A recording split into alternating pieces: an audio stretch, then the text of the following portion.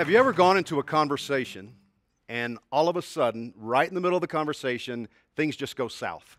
Emotions escalate, people say things that they regret later, people get angry, they rant, they rave. That ever happened to you? How do you feel when that happens? Kind of frustrated? Somebody said, I'm exhausted when that happens. Well, have you ever gone into a conversation and you know going into the conversation that the outcome is going to dramatically impact you in either a very positive way or a negative way? Everybody ever been there? Well, have you ever gone into a conversation and you know right away that that other person's not going to agree with you? You're just butting heads. Well, have you ever been fortunate to have all the stars align and all three of those components come together? If you have, then you have what we call a crucial conversation.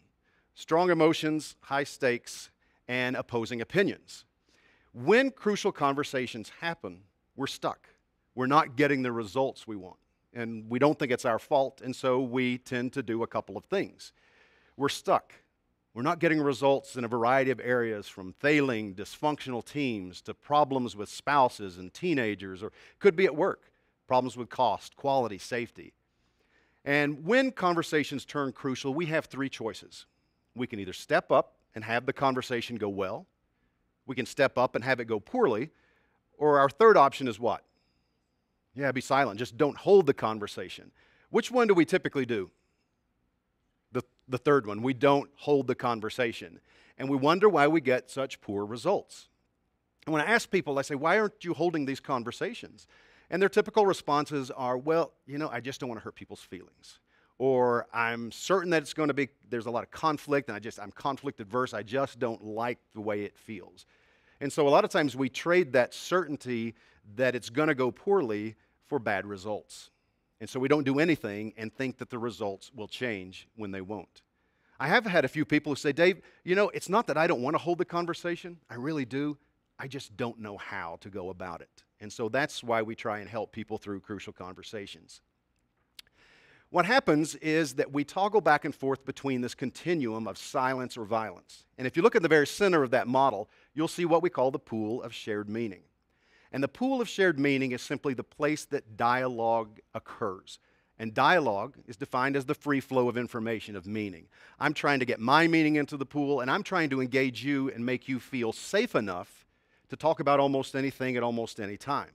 Because our research says that if you can make it safe enough for people, that they understand that you have their best interest at heart and that your motives are right and correct, then they will stay in dialogue with you even when they're hurt, and they're frustrated, and they're angry. Because our research says that if people don't feel safe, we have two options. We can either go to silence or we can go to violence. Silence is any form of action taken to withhold meaning from the pool. I can play verbal games, I can mask my emotions. When we mask, if you think of a Halloween mask, we're covering our true emotions. We use sarcasm a lot to mask what we really want to say. Or sometimes we can withdraw. Have you ever been in a meeting and you notice someone is physically there, but they've really physically shut down? They're not contributing to the conversation. They've withdrawn. So that's a form of withdrawal. But I can physically leave the room, or I can also avoid you. I can physically avoid you. I can take a different route down the hall because I want to avoid running into you. Or maybe we talk. We talk about what we did on the weekend. We talk about our families. We talk about sports. But we rarely talk about what it is that we really need to talk about. And why is it that we're not better skilled? Because what people tell me is, oh, I'm very skilled at going to all my coworkers and having that conversation about this person rather than holding it with the person I need to. Because we want to validate our own bad behavior. If we can get somebody to agree with us, then it's not our fault. That person is the villain and we're the victim. But what's interesting is, in that continuum between silence or violence, we toggle back and forth in the same conversation. Think about as a child. How did you get your way? What tactic did you use with your parents or your teachers or siblings to get your way? And I would venture to guess that whatever worked for you as a young child, on some level, is working well for you as an adult. It's 1972. I'm 14 years old, and I'm sitting in the Tennessee Theater in downtown Knoxville, Tennessee, watching what I thought at the time was absolutely the best movie I'd ever seen in my life, and probably going to change my life. The movie was called Billy Jack. I don't know if you ever saw it. It was sort of this kung fu meets Western. It has an awesome line. Awesome. It's when Billy Jack has already taken his socks and shoes off, so you knew things were going to get heated up. And the town bullies are surrounding him. And he looks at the leader and he says, I'm going to take my left foot and whop you up the right side of your head, and there's not a thing you can do about it. To a 14-year-old, that is poetry. I love the soundtrack. Had the song One Tin Soldier, da-da-da-da-da-da. Begged my parents, begged them for the soundtrack. Finally, one day, my mom says, I tell you what, I'm going to the store, and I will get you your album. It's 1972. We had albums. So I couldn't concentrate all day long at Northwest Junior High School thinking about getting my Billy Jack album. Finally, school's over. We're standing out on the sidewalk, me and 3 friends, waiting for my mom to pick us up. Finally, my mom pulls up in the 1972 lime green 2-door Nova. We all pile in, and what's the first question I ask? Where's my album? And as she pulls away from the curb, she says, I'm sorry, I didn't have a chance to get it. So in my emotionally mature, testosterone-induced 14 years of age, what influence strategy do you think I chose? Silence or violence? I chose violence. I can't believe you said you were going to do this. You didn't. I can't believe it. I'm so mad. How could you do this? I didn't care that my friends were in the back. I was in what we call our reptilian brain. My emotions were running high. I didn't care. I just ranted and raved. Well, my mom also had an influence strategy. What do you think she chose? Silence or violence? Yeah, she went to silence. She let me rant and rave and just make a complete fool of myself. Well, about halfway home, I realized this isn't working. So I said, all right, I'm going to show you. I'm going to pout. I'm going to sit here in silence and sulk and make you feel as guilty as I feel bad right now. And so she continued to drop my friends off, and we finally pull in the driveway, and she turns the ignition off of the 1972 lime green 2-door Nova and reaches underneath the seat and pulls out a bag and hands it to me and says, here's your Billy Jack album. How do you think I felt? I felt about this big. And at what costs? You know, yes, my mom understood that it was the rantings probably of a 14-year-old and just let me go through that. But if we continue to act that way as adults with our coworkers, our peers, our family, our friends, people that we're trying to get better and different results with, then we're going to get very, very poor results in the end. And what happens during a crucial conversation, there are 3 heart problems. 3 things occur, and they all affect our heart. First thing is that we are blind to our own role in the problem. I didn't understand that my behavior was my accountability, that I was responsible for it. I was blaming my mom. Secondly, our motives degrade. And what we found is that the first thing that degrades in a crucial conversation is not our behaviors. Those come second. It's our motive.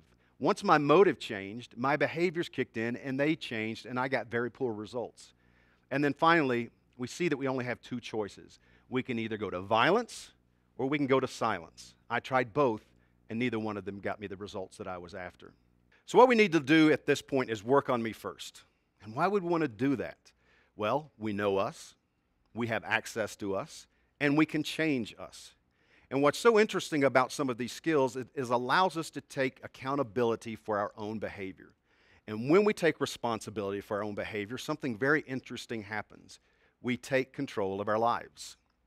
And so when a conversation turns crucial and you find you're in that reptilian brain, if you can ask yourself a puzzling, challenging question, blood is redirected to the brain and you're thinking more logically. If you can stop at any point and catch yourself and say, what am I acting like I want? Am I acting like I want to punish, I want to blame, I want to win? And then catch yourself and say, what is it that I really want for myself, for the other person, for the relationship? And if you can determine that, then ask yourself, how would I act if that's what I really wanted? And then behave as if you did. Several years ago, I was working as Vice President of Learning and Organization Development for a large healthcare firm. And we decided to roll this out across all 9,500 employees. Well, I knew that I had to get other facilitators trained in this course, and I sent one of my trainers, Judy, off to the 4-day training course. Judy came back, and we sat down and had a discussion about what did we need to do to make her successful to start facilitating this course. And we agreed that for the first 2 full courses, 2-day courses, 4 days, that we would co-facilitate and alternate the principals. And this would allow her, with me in the room, to get experience practicing before she actually had to facilitate it on her own. But Judy was very diligent in practicing. She would go back to one of our training rooms and practice like crazy. Well, one day she came to me and she said, Dave, I'm going to be back in classroom D this afternoon practicing. do you mind coming back there, watching me, and giving me some feedback? I said, no, I'd love to do that. Glad to help. So I go back, and I'm sitting about right here, and there was a particular slide that you could pull down that talked about the reptilian brain and how when our emotions kick in and lead us astray, blood is redirected to our large muscle groups, and our processes, at least the higher reasoning center, is redirected to the amygdala, and that's why we sort of behave like an idiot. I thought it was fascinating. Well, Judy skipped that slide. And I stopped her and I said, Judy, you forgot to pull down that slide. Well, Judy came from 20 years in the lab at a hospital before she started working in a training department. She said, I know, Dave, but I think most of these people are clinical. They're going to know what it is already. I said, really? Because when I went through the training, I just thought that was so fascinating. Are you sure you don't want to use it?